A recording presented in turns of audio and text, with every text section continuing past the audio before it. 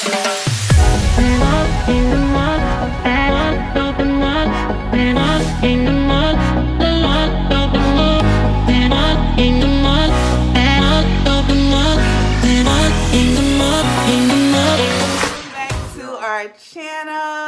I am Kayla and this is my fiance Marcus. What's up? If you guys have not been following our channel or haven't watched any of our videos, we just want to get you guys caught up to speed. We were engaged July 21st of 2018 in Toronto. We're getting married November 9th, 2019 in Turks and Caicos. And we just want to get you guys, like I said, caught up to speed on what we've been doing, where we've been, why we haven't posted videos. We are 9 months out, y'all. 9 months out. The planning process is real and we just want to bring y'all along. I guess we can jump right into how has the planning process been for you? Like, what would you say? How's it been? For the most part it's been okay. You know, I think the hardest part for me, because we are going through a resort, so they taking care of most of, you know, the planning, setting up stuff, decorating, they're taking care of all of that. I think the hardest part for us was pretty much just trying to figure out who was coming. Yeah. That's so hard with a destination wedding because, you know, to be honest, everybody say they're gonna come, but when it come down to it, you know, it could be pricey, whatever the case may be, and you don't get as many people as you hope. So it's kind of difficult trying to plan around that when you don't have a concrete yes from people, you know. Right, like planning, when you say it's hard to plan for that, you mean like the location on the resort. Right, I mean, as far as, you know, the location where you're having the actual ceremony, you know, if you want to do some sort of dinner or something like that, where you want to have your reception, all that stuff is dependent on who shows up, right? You know, so that's extremely hard when you don't have concrete answers from people. So I would say that's been the most difficult part for me. What about you? The most difficult part, I don't really want to go into it now. I think I'm going to talk about it in a later video. But there has been some complications with some very important people in my life. Possibly not being able to make it to the wedding, and that has been very stressful. I told Marcus, I told my coworkers, I told my friends, like, I probably won't have any tears for the wedding because I've been crying them up into the wedding. So hopefully these people can make it, but if not, I love them and hopefully they can make it, but that has been one of my biggest challenges, is getting some of the people that are closest to me that I love the most there. So yeah, I would say that has been one of my challenges. So everyone always asks, like, how is it planning a destination wedding if you haven't gone to this resort before? The good thing is that we have been to we're getting married at Beaches, but we've been to the Sandals, which is the sister company or the parent company of Beaches. We went to their Jamaica resort last April. Rios, I think it was. Ocho Rios, yeah. Last April, and when I say everything was phenomenal. It was phenomenal. The service, the food, the resort. The people were amazing too. I mean, like, everything was on point. So I 100% trust that even though we haven't been to this resort yet, that they're going to do exactly what they did in Jamaica for one of our friends' wedding. So yeah, it has been pretty easy as far as the planning process of what colors we want to do, what chair covers we want, what centerpieces we're going to do, what DJ will have, if we want live music. Like, everything has been fairly easy on that end. We speak to our wedding planner, Anthony, once a month. We're actually speaking with him on the 13th of this month, just to plan out the particulars. That's tomorrow. Oh, tomorrow. Yeah, we speak with him tomorrow at 7 o'clock. And I probably try to record that too, just so y'all can see like our interaction with him. But he's amazing. I just emailed him this morning and was like, oh yeah, you know, I wanted this in this color. Now I need it in this color. He emailed me back probably within an hour and was like, you got it. That's what you want. This is your day. You have it. So he has been bomb.com. I don't have any complaints with our resort or with our wedding planner at all. Another thing we just kind of wanted to go over, I know everybody, why destination? I know we kind of went over it before, but you know, beyond cost saving and then us loving to travel, what were some of the like inspirations for you to choose a destination wedding and the type of wedding we're having? So my vibe that I want to feel, so I was born in 89, so I grew up in the 90s, and the vibe that I want my wedding to feel like is the wood. You bringing all your friends and your family together, and y'all reminiscing and talking about childhood, and then y'all celebrating that moment, and then the toast at the end of the wood. Like, my people got to come with those toasts. And Marcus said it too. Like, you know, my best man got to give a good toast. My maid of honor already said, I'm giving a really good toast. Like, the toast that was at the end of the wood, which is my favorite movie. Like, I need that. I need that vibe. I need that music. I need Luther Vandross, If This World Were Mine, playing. I'm not going to tell y'all which song that's going to be, but that's going to be incorporated into our wedding. Also, as far as like destination, I remember being a kid and watching Martin and Gina. Martin and Gina getting married on this island, on this beach, and Babyface was singing. And I thought it was the most beautiful thing in the world. Like, it was like, I'm probably 6, 7, 8, around that range. Like, why was I so invested in their relationship? Why was I like tearing up at their wedding? Why did I feel like I was at their wedding? I have no idea, but I definitely want that vibe for my wedding. So when it goes back to inspiration, that is what I want to do. I want to be on the island. As far as like color inspiration, I just want a clean look. I want a very clean look, and I'm not sure if we shared this with you all or not, but we are doing an all-white wedding. The all-white is super clean, it's pure, it's fresh. Like, I just want it to be a clean look. I want memorable pictures for years on, and I don't want any vibrant colors or anything like that. Another part of the reason why I want all of our guests in white along with our bridal party is because I want them to be a part of our wedding as well. Each and every person that has spent this money and has invested in coming to our wedding and sharing this day with us, these are some of the closest people to us, and they're a part of our wedding as well. We love them. They are a part of our wedding. So, yeah, just incorporating them into the wedding I thought would be amazing. Yeah. Shout out to the Wades for that idea. Yeah, yeah. We saw that and definitely fell in love with that and wanted to do the same thing. Yep. Like she said, everybody that's coming are people that we really care for, love, and we really want to share this day with y'all. So that's why we doing that. I know everybody asking, why all white? Why all white? That's pretty much why. Wedding planning can be very tedious for a person with a type A personality like myself.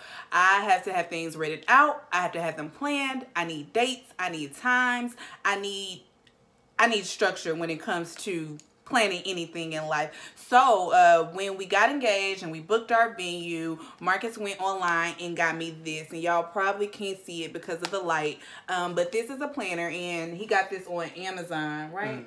About how much? No clue. I don't remember. It was not expensive. It was not expensive at all, but he got me this wedding planning, or got us this wedding planning checklist, and it takes you all the way from your timeline, your budget, your party, your gift registry, hair and makeup, like everything that you would need to plan a wedding is in this book here. And if we find the link, we will post it down below. But what were you gonna say? I was just gonna say that's definitely, if you wanted to call it the Bible, it's definitely the Bible of wedding planning. I mean, it, like she said, it takes you down the list of everything that you need, as well as the timeline that you need to get it done. I mean, it even take you through like social media, how you should post or share your stuff on social media. So nice tool to have. Not necessarily saying that you got to go by this to the T, but definitely something to guide you along the way, especially with a destination wedding where you don't have a wedding planner that you are in contact with every day of the week almost, you know, to get stuff done for you. So definitely handy, and I definitely recommend it. I also got this journal. I like to document everything. So like, if I'm feeling really excited about something, or if I'm kind of feeling down about something, I want to be able to go back and relive my process. So that's what I'm using this journal for. And I got this from Walmart for about $3.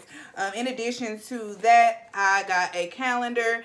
I usually use the calendar that's on my phone. Also got this from Walmart. I usually use the calendar on my phone because it gives me notifications, but I thought that this would just be something nice to keep and to have, and I can always go back and look like, oh my goodness, this is when we took our engagement photos. This is when we booked our wedding. When was that? I know the date, but I just have to find it. So right there. Can't even see. You can't see it. Sorry, y'all. But yeah, I just highlighted like, oh, we booked our wedding. We took our engagement photos and so forth. So I really think that these 3 things would be nice to have if you're kind of planning your wedding yourself. So I just want to go into some of the things that we have done so far. Remember, we are 9 months out. I believe that we are, based on this book and people who have gotten married that I know personally, I feel like we are ahead of the curve when it comes to the things that we have gone ahead and done. So we have taken our engagement photos. We found our venue.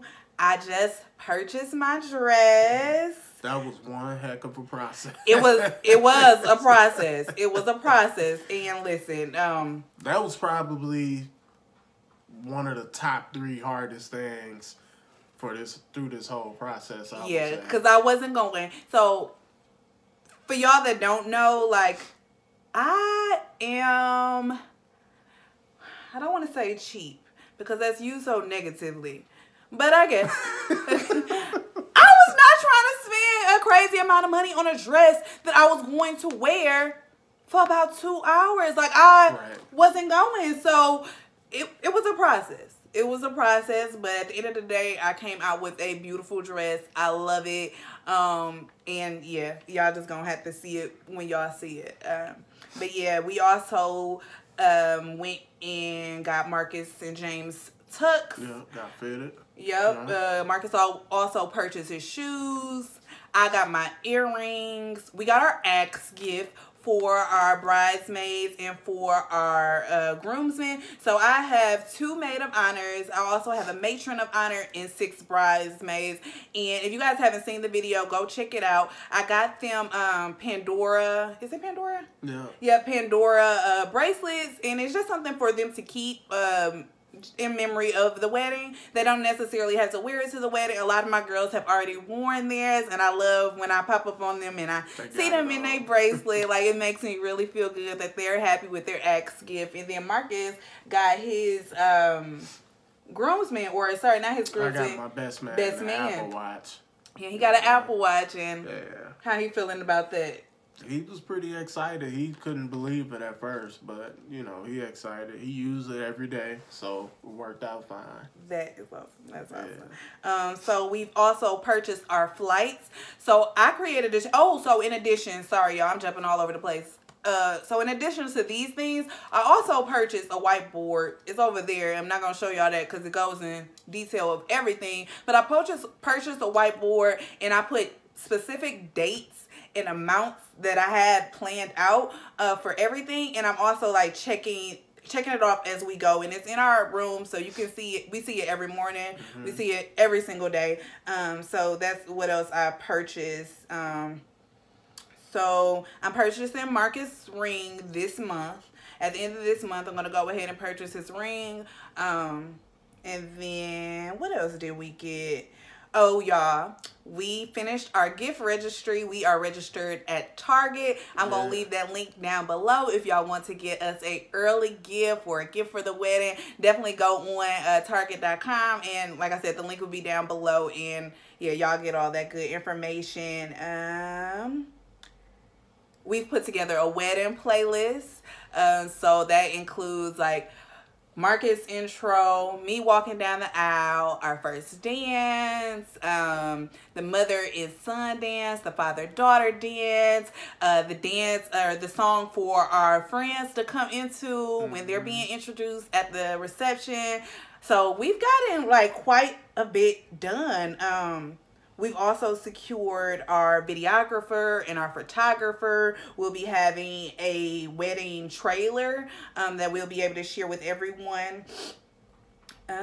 We've also secured our honeymoon, so we'll be honeymooning at the same resort. So after our guests have gone and headed home, Marcus and I will be able to spend a few more days together and celebrate our marriage and our wedding and everything together.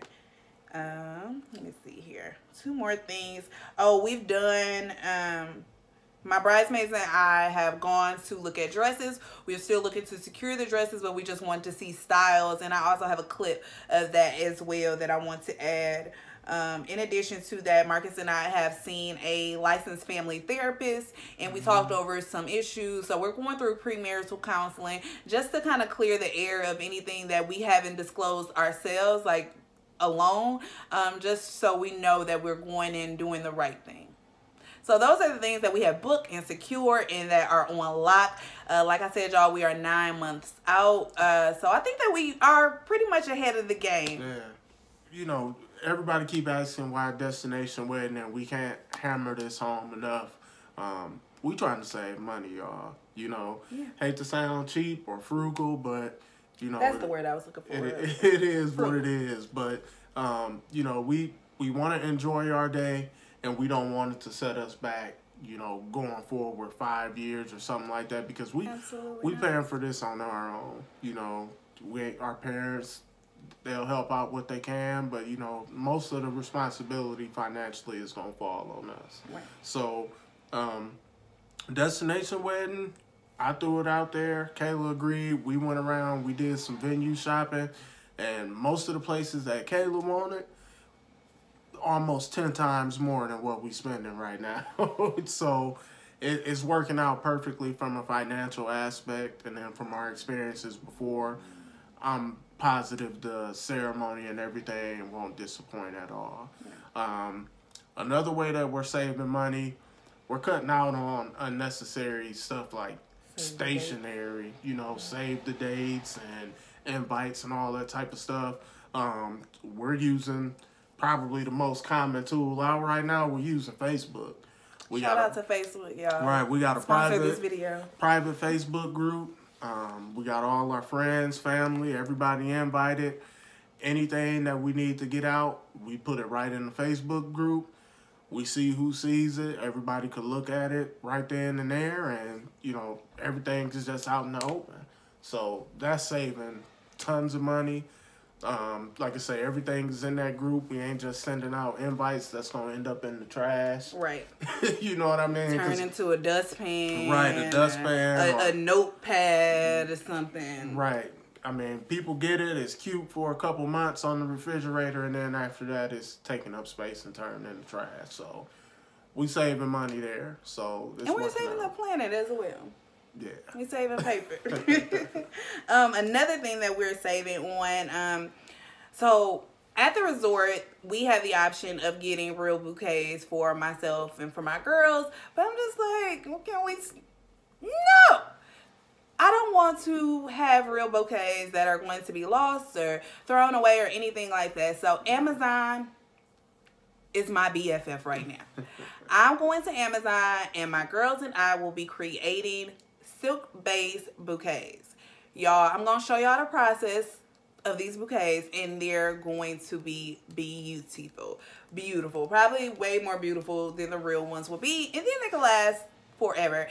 I don't know, maybe I'm a hoarder or whatever, but I still have the bouquets from the last 3 weddings that I was in, and they're incorporated into my house in some way.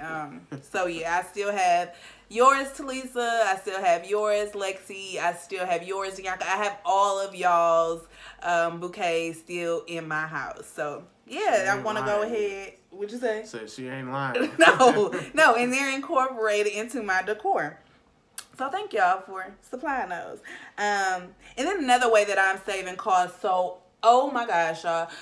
When I was thinking about a destination wedding, I wasn't considering like, who gonna do my makeup? Like, I didn't think about that at all. So then I saw some people on my Facebook and Instagram, they were getting married and they had makeup artists that were from our city. So I was like, okay, well, you know, let me reach out to them. And I just found out that not only are we paying for their services because they are traveling and they'll be away from their regular clientele, we would also need to pay for their flight and their stay while they are on the island. And I just found that really, really pricey. No knock to them at all, because I would be the same way. You want me to do your makeup? Fly me there and put me up. You know what I'm saying? But that just wasn't conducive for what my budget was looking like. So in place of that, I'm having my matron of honor. She's going to do my hair. She's going to do my makeup. She does awesome stuff. So I definitely trust her to make me look beautiful on my wedding day. So instead of, you know, having all of those additional expenses, I'm going to have my matron of honor do my makeup. And yeah, that is the way that we are saving money. So in closing, thank y'all so much for watching this video, and I hope that we answer all of the questions that y'all have. But if not, don't be shy. Comment down below with more questions and we'll be sure to answer them. We can't wait to see y'all and spend our day with the people that are closest to us, the ones we love the most. Yeah, definitely. We just want to let everybody that's attending know we appreciate y'all. We understand it's a huge sacrifice that y'all are making, both financially and, you know, everything else y'all got going on, taking off work, pretty much rearranging y'all whole lives temporarily just to help us celebrate our day. So we want to let y'all know we appreciate it, you know, and we love y'all, and we can't wait to see y'all and have a good time. We love y'all. All right, take it easy, y'all.